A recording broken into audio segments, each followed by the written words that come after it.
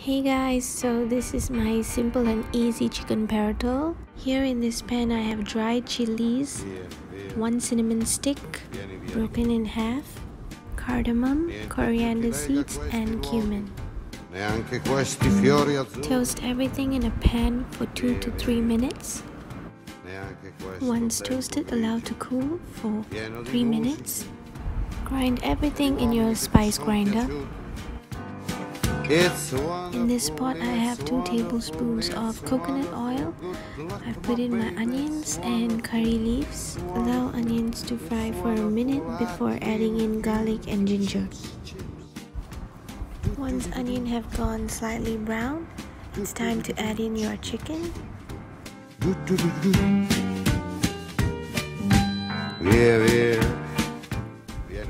Pour in half a cup of water. Cover your pot and allow to cook for 5 minutes. Now it's time to add in potatoes. Lo spettacolo d'arte varia di uno innamorato di te. It's wonderful, it's wonderful, it's wonderful. Cover your pot and allow to cook for 15 minutes. Wonderful, I dream of you.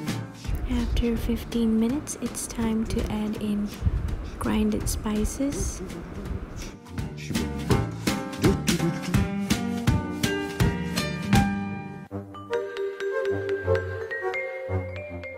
Stir well and pour in half a cup of water.